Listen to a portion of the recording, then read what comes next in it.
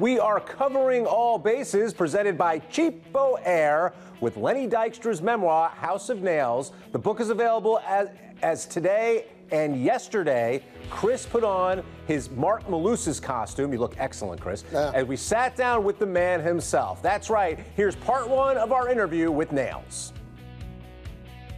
We are joined now by Moose. You know who this is. Number 4. Legend. A legendary center fielder. The man who brought the series home in '86. Lenny Dykstra. Pleasure to meet you. Awesome. Can't wait to be here. Thanks for being here. Couldn't wait to be here. And now I'm here. I'm excited. Especially doing it for the Mets network here. So plus I get 2 of you, not 1. Exactly. When I stop talking, he's going to jump in, and you got to be on top of it. But your book, House of Nails, it's out. It's already making headlines everywhere.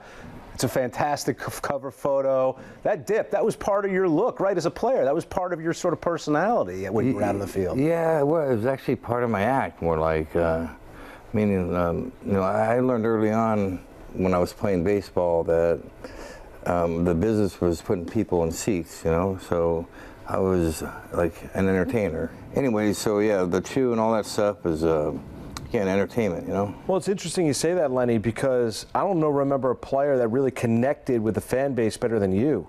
I mean, in New York, in Philadelphia, fans adored you. They loved watching you play baseball. In New York and in Philadelphia, they appreciate people playing the game right. Like, if you get a guy over, there's no outs, and the guy on second, you're not going to hit the ball the right side. The fans actually, even though he makes it out, the fans cheer. Right. Because you're playing the game right, and so I like that. And it kind of, as a team, it gets you like that extra adrenaline. Like in '86 with the Mets, nobody wanted to come and shave. They didn't want to play. No. They wanted no part of that place. Let's go back to '86 for a second, because this town still talks about the '86 Mets. Just had the 30th anniversary, of course. It's a very special team to be a part of, and I remember seeing you in '86, and I wondered, what are they platooning this guy for? Why isn't he playing every day? And I was happy to read in the book that you had the very same thought. Well, yeah, what happens is, as a player, you can't get paid the right amount, a certain amount of money, unless you're an everyday player. They label you, and I knew I was ready to play every day. And me and the manager, we didn't really get along too well, so he never really gave me a chance. So I just pushed him real hard, in '89, and so I got traded. We were playing the Phillies. I got traded when we were in Philly. I was 1 for 1 in that game. And Davey said, "That's it, you've had enough." I was like, what? Right.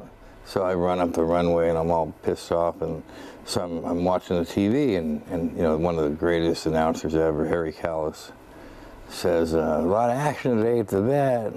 I think his initials LD." And I said, "I just got traded, man." So then you go and the game ends, you go in your cubby hole and you're waiting for the tap, So I got the tap and said, "Davey wants to see you in his office." So I went in, and it was like this. It was so. Davey says, "Lenny, we just traded you to the Philadelphia Phillies. We want to thank you for, helping us win a World Series." And that was it. Well, since that's it, so now what do I do? Do I go over there? I just beat the out of that guy. What do I do? Do I meet him halfway? Meet him at home plate? And yeah, so that was odd. That was, but it's kind of been the story of my life, odd. And well, Lenny, how much did that motivate you? You often don't see, New York and Philly pulling off trades, but the fact that the Mets traded you to the Phillies, how much did that motivate you? Well, it wasn't so much motivated me. It was the Mets. They were. What happened to the Mets, and I talk about it in the book. You could point to it, and if you really zero in on it, in 1988.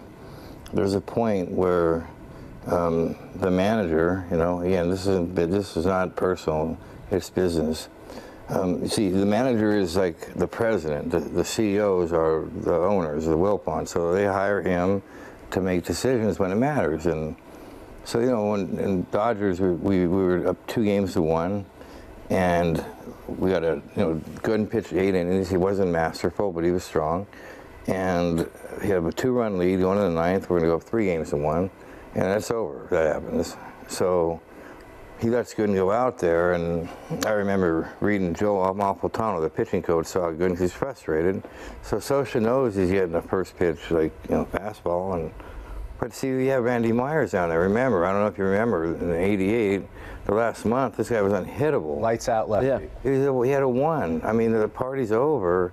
I mean, he's standing by the door, but the door never opened. But if you look at that game right there, you'll see the whole organization went into an 11 or 12 year, like, this downward spiral. And, you know, then you had the whole Gregg Jefferies, like, weirdness, or, I mean, that deal was odd.